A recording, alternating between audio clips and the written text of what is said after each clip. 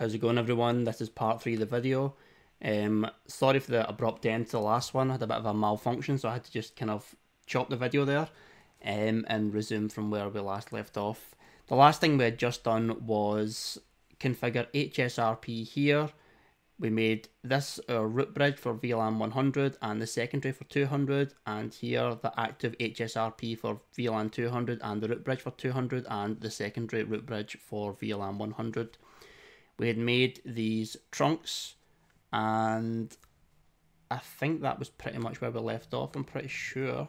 So show int trunk. Yeah. That's pretty much that, that's fine. Okay, so what I'm going to do just now is, let's just look at our wee thing. The next thing we need to do is configure the DHCP server and some address pools, as well as configuring our switch ports and configuring stuff like portfast and BPD UGuard. Okay, so let's first go over to what we do first. We'll go with the DHCP server first. Right, okay, so let's just configure that. What I'm going to do is give the server, its server is part of infrastructure, so it's going to be 10.30.100, and we'll make it the last usable address. It'll be 254 then, so 10.30.100.254, give it a /24 mask, and 10.30.100.1, which will be the virtual IP of the HSRP pairing. Okay, so let's just check that. What IP? We've got that in port 4, so let's just put that into access. So FA04, and we'll do switch port mode access, and we'll switch port access VLAN 100. That'll go orange, and we'll spanning tree port facet to green it, and we'll do spanning tree BPD UGuard enable. So that should be that. So let's go and check that we have connectivity to our default gateway now. So let's do an IP config and do ping 30.100.1, and we do. So we can ping our gateway, which is going to be here. This is the active one for VLAN 100. Now we're going to go over and configure our address pools. So let's go back into the server, and for all these address pools here, we need to configure that. So let's do services, click on DHCP, and let's call the first server pool, we'll call it A10 for area 10, and it'll be 10, so we'll do, let's call it A10L for the left one, and we'll call it data. So A10L, and the default gate will be 10.10.10.1. The DNS server, we'll make this the DNS server because we'll treat it like it's Active Directory, and with Active Directory, when you've got a domain controller, you tend to have the DNS, the DHCP on the domain controller, so we'll just make it that. So the DNS, and that'll be 10.30.100.254. I think that was the address. Yep. And we'll change that to 10. Make this 10. And we'll start at the 15. And we'll just have 200 users. That's okay. Let's just check that. So it's 10.10.10.1. DNS server looks fine. 15, 200 users. That seems to be fine. Okay. A10. So we'll do this one for voice now, and we'll change this subnet to 20 and that to 20, and we'll add that in, and this is going to be A10C for the center one, and change this to data. This is now going to become 30, add that.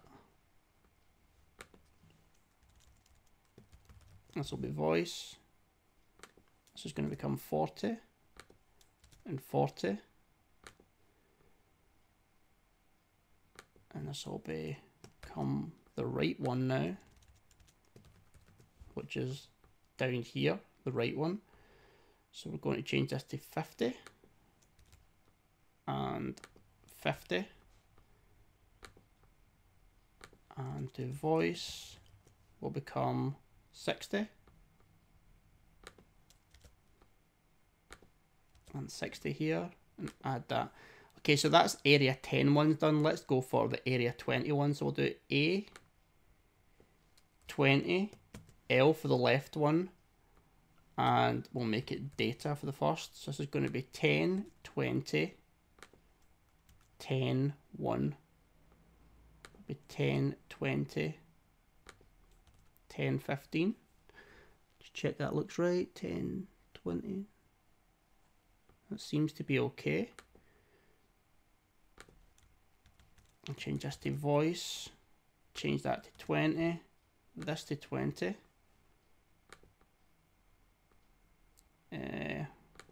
Change this to the center. Data. This will be 30. That becomes 30. Voice, that becomes 40. And now we go to the right hand side. So right for the data. This is going to be 50. 50. And the right hand side voice for area 20. 60. 60. Add that and remember to put the service as on. Okay, so that should be that. Now we're going to go and what will we do actually? Well, did I close that?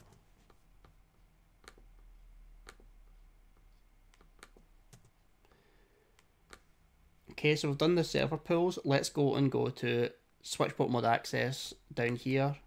Put these all in VLAN 10. I've not actually configured any phones for the voice.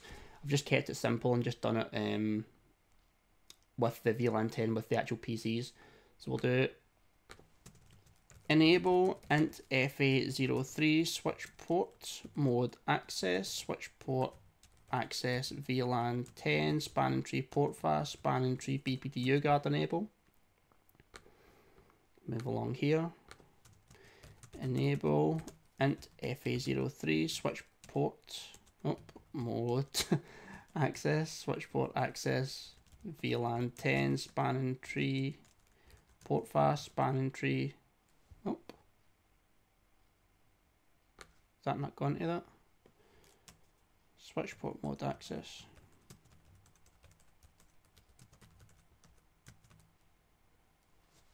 Why is that saying in trunking mode? Is that right?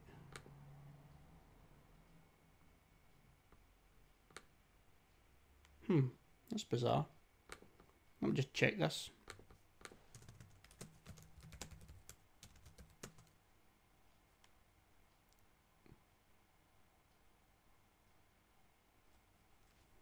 I don't know why that's doing that.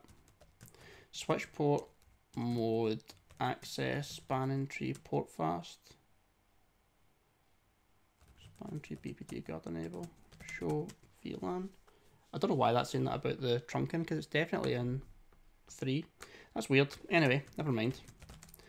In FA03 switch port mode access, switch port access VLAN 10 spanning tree port fast. Spanning tree BPDU guard enable.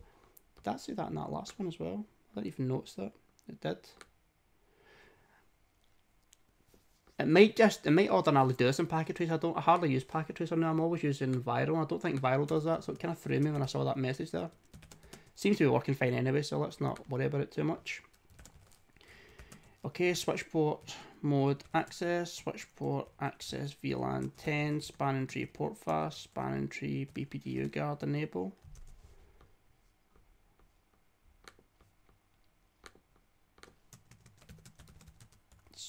In FA03 switch port mode access, switch port access VLAN 10, spanning tree port fast, spanning tree BPDU guard enable.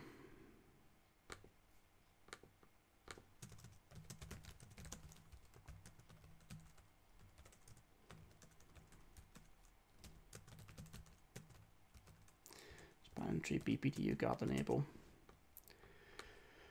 Okay, so let's do that and see what else we've got to do. Okay, so now if we look and we try to get an IP address like here, it's going to fail obviously because our DHCP is over here and it's on a completely separate network. See, a PIPA is being used, 169.254. So let's go onto each interface and do the IP helper command and give it the IP address. For a start, it won't work because we don't have OSPF up anyway, but do you know what? This will be quicker if I just do it on this. Make a notepad and just do configure terminal interface VLAN 10 IP helper address. And I think it's 10.30.100.254, I believe.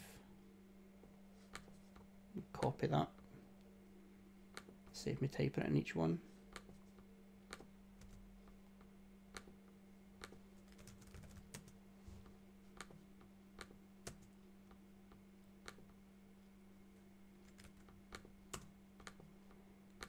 Paste that in there.